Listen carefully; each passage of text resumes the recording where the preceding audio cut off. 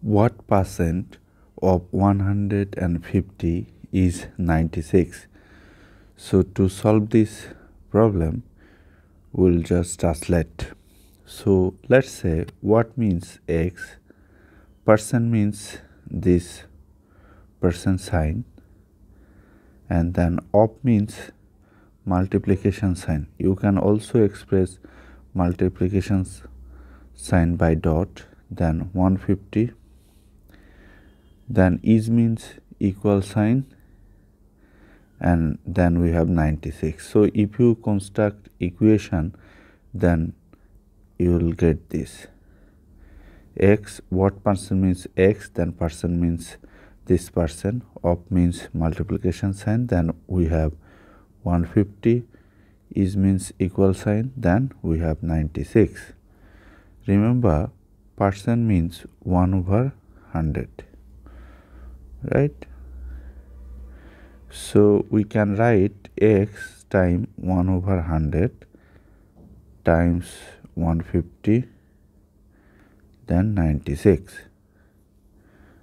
So x divided by 100 times 150, 96. So this 0 and this 0 cancel each other. So if I divide this 10 by 5, then I will get 2, and if I divide this 15 by 5, then I will get 3. So we are getting here 3x divided by 2, 96, right? So to cancel these two, we will multiply by 2 from both sides. That is 3x 2 times 2, 96 times 2.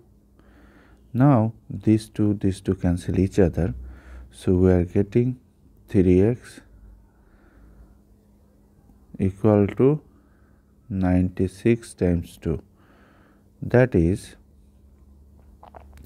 to cancel these 3, will divide both sides by 3.